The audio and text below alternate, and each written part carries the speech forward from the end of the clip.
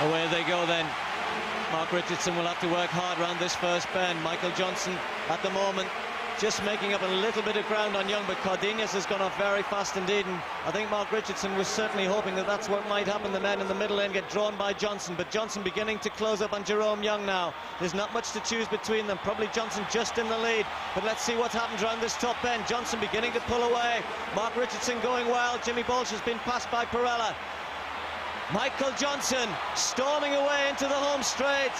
He's powering away from this world-class field. Michael Johnson storming away to another gold medal, another world championship title. The world record beckons, and it's gone! 43.19. What a run!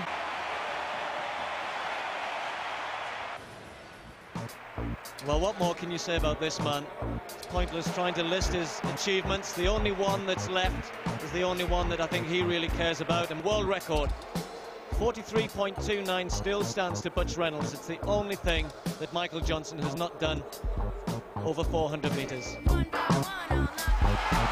they go then.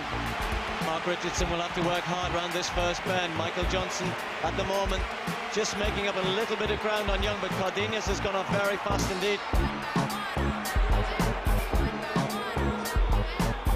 But Johnson beginning to close up on Jerome Young now. There's not much to choose between them. Probably Johnson just in the lead, but let's see what's happened around this top bend. Johnson beginning to pull away.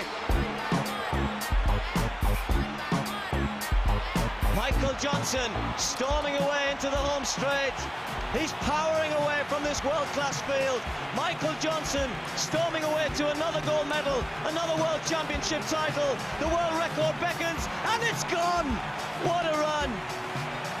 Well, superb. What can you say about this man? 43.18. He's going to be number one.